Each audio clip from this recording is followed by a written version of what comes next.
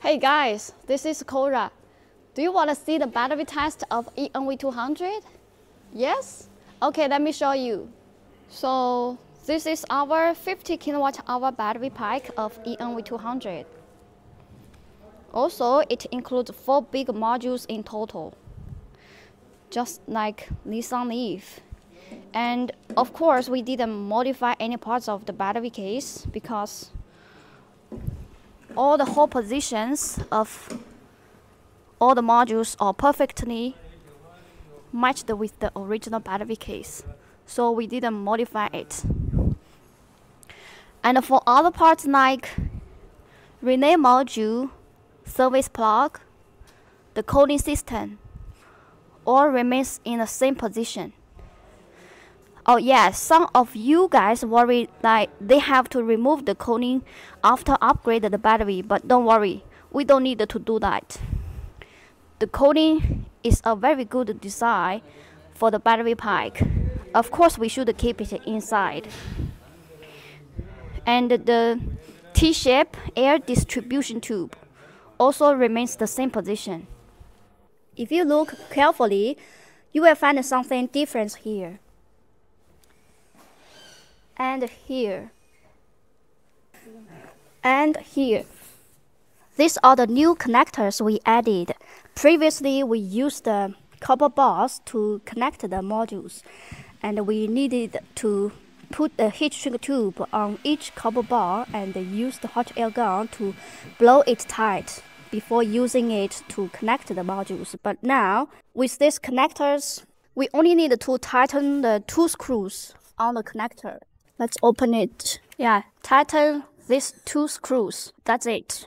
So the installation will be much easier and reduce the risk of virtual connections. Okay, now we will use our high power charging and discharging test platform to test the battery. We will charge it first and we will discharge it. Now it's running. The battery is being discharged at high power through the equipment, and then the current is provided to another battery for high power charging. The charging and the discharging power can reach 42 kilowatts, which is also the maximum power of ChargeMode 1.0 version. We use the leaf spy to read the data of this battery pack. So we can see the voltage now is 376 volts. The current is 63 amps. The voltage difference is 20 millivolts and the temperature is 12 degrees Celsius. And here we can see more leaf spy readings. Guess I still need to explain here. At the top you can see the AHR is 195 ampere hour because we installed a 68 kilowatt hour BMS in it. Of course, it has no effect on the test results. Okay, the data looks good. Charging test is normal. Okay, swap the position of the batteries and prepare for the discharging test. Let's jump right into the leaf spy readings. The discharging current reaches 80 amps now.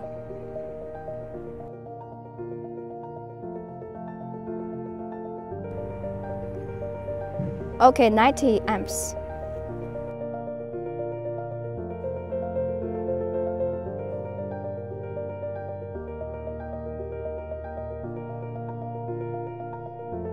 $100 amps.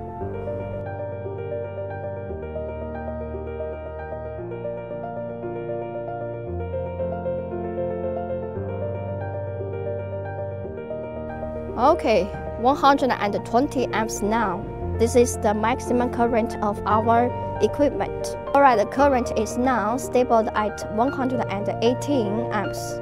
And the voltage is 369 volts. So we can get the power is 43.5 kilowatts. And the voltage difference, temperature, and other data are still very stable. Looks good. Okay, the current has started to drop now because we set it up.